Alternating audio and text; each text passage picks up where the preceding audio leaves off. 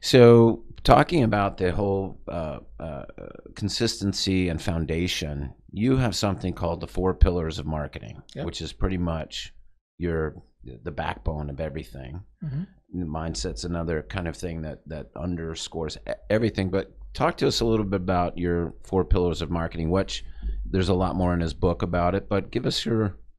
Well, the way to, I mean, this is something that I was able to kind of pull together in 2008.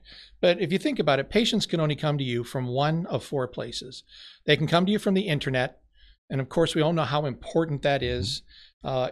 Today, in 2007, doctors were like, do I need a website? But, life is very different now. Sure. The second place they can come to you is from medical or non-medical referral sources around you. The third place is from your own list of patients, your database. And the last one is from things you might do out in the community, which, we used to call marketing, which could be advertising, God forbid, newspapers, just all the things that people used to do. And so if there's only call that shoe leather marketing. Well, that's external marketing. Oh, okay. Shoe leather marketing is pillar number 2. Okay. So pillar number 1 is internet marketing.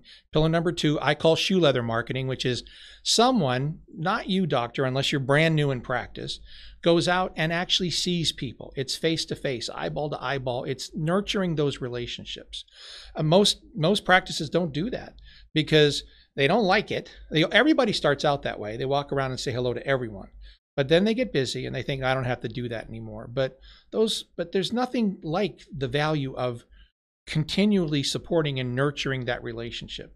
The third one is the most important one. It's your list. It's the people who know you, like you, trust you. So that's your active patients, inactive patients, really inactive patients, people that have requested information from you, anyone in your database. And understanding that, you can't just say, oh, I sent an email about that one time. Like, let's take heel pain, which is a very interesting and it's a favored. Podiatrists love to do work on people that have heel pain. And so I sent an email out about that, last year. I mean, it's a constant recurring, you have to stay with and nurture that relationship and let people know you're here and you care without bugging them. And then the last one, like I said, is things you might do out in the community that are advertising related. But if you don't have your website set up right and you don't have your referring relationships in your database set up, don't even bother.